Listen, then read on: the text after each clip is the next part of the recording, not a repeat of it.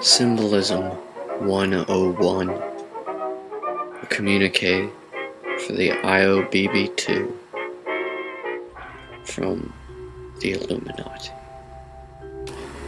It has been said by many lesser minds than mine that the true or secret symbol of the IO is the point or dot within a circle.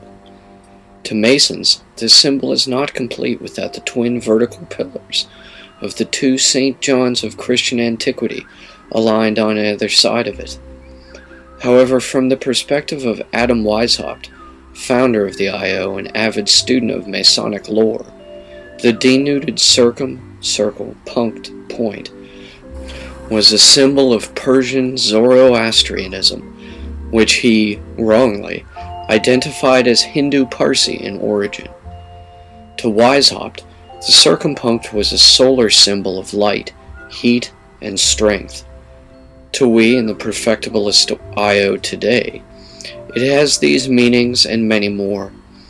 We know it also as a symbol of the Ajna chakra, or third eye, of alchemical gold, the perfected stone, of molecular elemental hydrogen and other cosmic perfect orbitals, of a mathematical theorem by Thales, and of Kether, or the monad, in mysticism. We know of these meanings even via public resources for information, such as the Internet. However, there remain many teachings that are reserved to those of us, such as myself, with large libraries of real books who belong to our order today. I wish to share some of these with you now for posterity. Part 1. The Circumpunct. The standard circumpunct is a centroid dot encompassed by a circle. It is taken within the modern IO as symbolic of the same essential notion as the eye in the pyramid or the Statue of Liberty. However, rather than seen from the front, this symbol is here showing us the same motif from above, looking straight down on it. Students of basic geometry will quickly realize the implication by this simple observation on this symbol for it to stand not only for the square-based pyramid, but also for a circular conic section.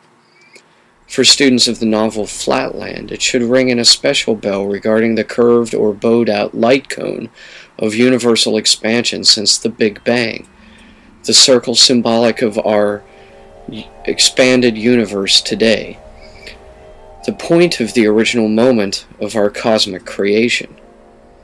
As the sphere of the fourth dimension passes through the plane of our own 3D realm, it appears as a hyperbolically expanding curvature that approaches critical mass before the beginning of the Big Crunch, when all time rewinds to the beginning again. According to modern standardized mathematics, there are four basic shapes the circumpunct model can assume if taken as a slice of such a conical surface. 1. The usual dot in a circle. 2. An ellipse with two focal points. 3. A parabola that approaches absolute finitude asymptotically. 4. A hyperbola that approaches absolute infinitude asymptotically.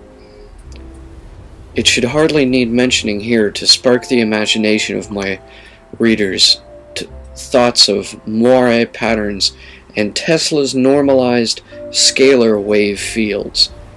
Just as the circumpunct models universal expansion, assuming beyond C, ZPE resistance, so too do all the conical slices make measures of the same model.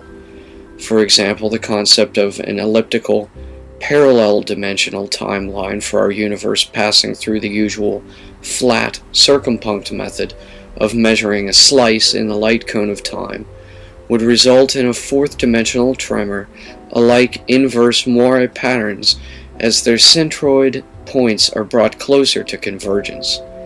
As the dual elliptical focal points approached one another, they would form an interference pattern in the field of the flat elliptical event plane until the 2 points converged into a single circumpunct.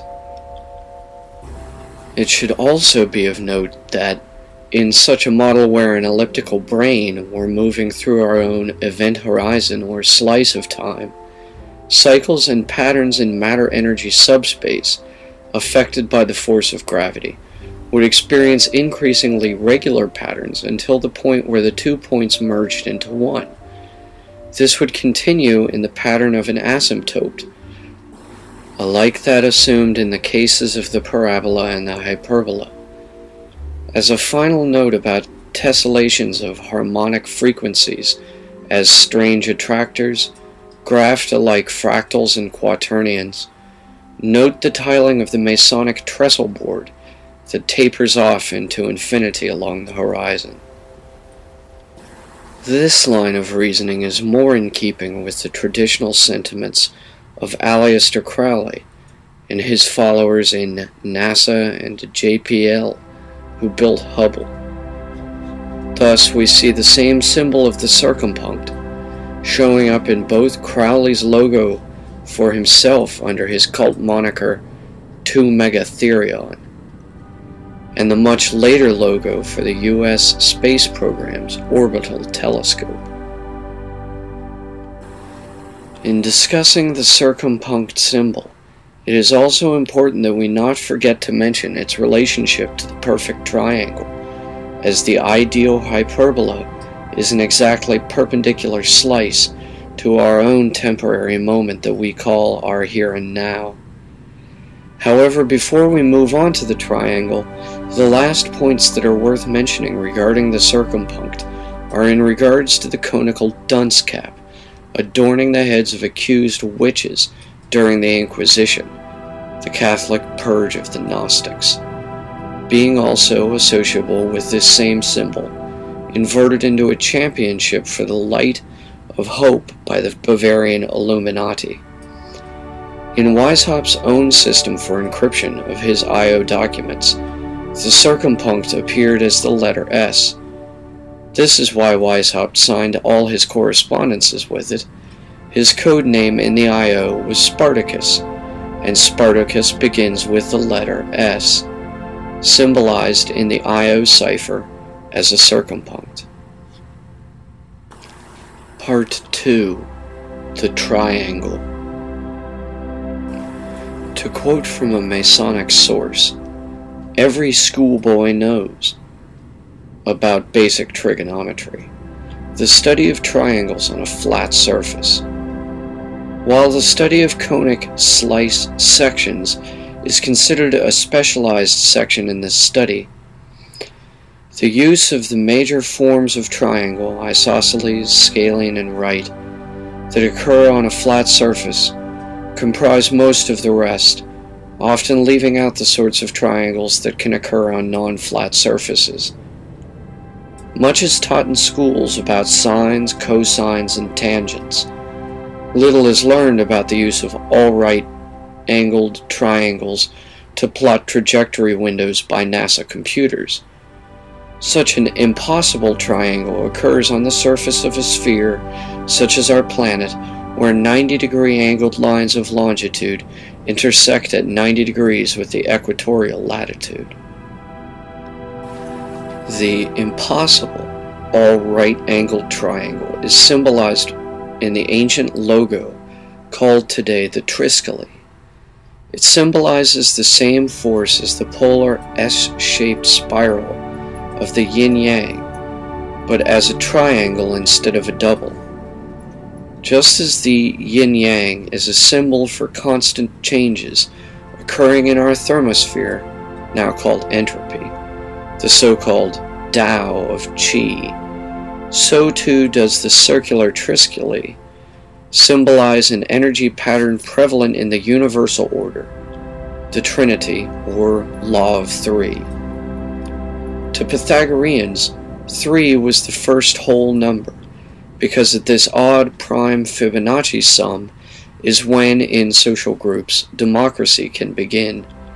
Socially speaking, for Pythagoras, the Trinity is the monad. However, just as there are good and bad karma expressed in the yin-yang symbol's dipolarity, so also are these possible for the three traits of the Triskele. This can be expressed using color coding, rotational orientation, clockwise or counterclockwise, or by substituting square, right-angled corners for the symbolic circle. Just as the triple six shapes of the Triskele can each be either good or bad, the three legs of the impossible all right-angled triangles triple seven are 3 in 1 and 1 in 3, inseparable, all good or all bad as one, either clockwise or counterclockwise. As has already been shown in this lecture, the eye, especially the eye of providence, symbolizing the right eye of God, originally the god Horus Ra, is a symbol for the circumpunct. Just so, the pyramid, especially the 13-stepped U.S. seal on the dollar, is merely a symbol for the triangle. The triangle around the eye, in the depiction of the eye over the pyramid itself, symbolizes a tetrahedron, a shape whose triangular base would not fit evenly as the missing capstone of the Great Pyramid. The eye in the middle of the triangle symbolizes the fourth apex, projected outward toward the viewer into third-dimensional space. This occurs in the same way that the circumpunct reveals a cone